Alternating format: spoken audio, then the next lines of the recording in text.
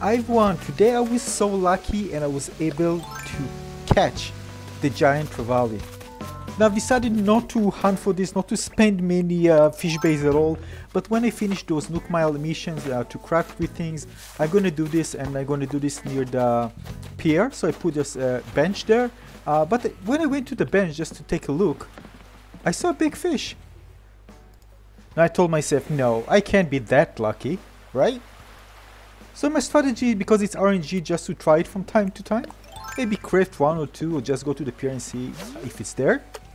And luckily, once I got there, even without using a single bait today, I caught it.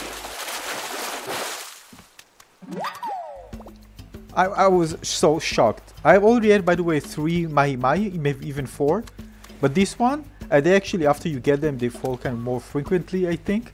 But this one was my first, of course. Not just that, this is the last mayfish which I'm actually missing, and I caught it today.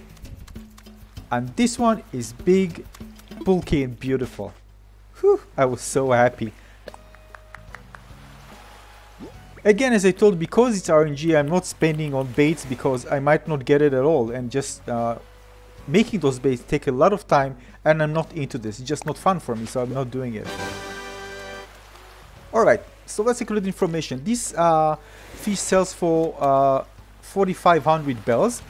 It's available from May to October in the northern hemisphere. In the southern hemisphere, it's available from November to April, and you can find it all day long. The spawn location is the pier, as you can see. So although for me it was quite the latest one, so it's not easy to get. That being said, you're not in a rush because they still have until October. It's available all day long, so you eventually get it. But of course, it's another fish which I can donate to the museum, and I'm not time traveling, so those that I have, I should those in the season.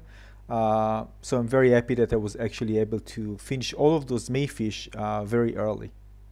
Not just that, even spending very little amount of baits, maybe like 20 for all of them. Now I want you to see how it looks in the museum. It's actually in the area in the museum where in the tank, fish tank, which I actually like the most. So let's take a look. Here I'm actually giving the fish to bladders, sorry. And there you have it.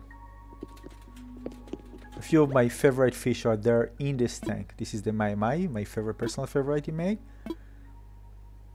Tuna, which I really like as well, and the Giant Trevally.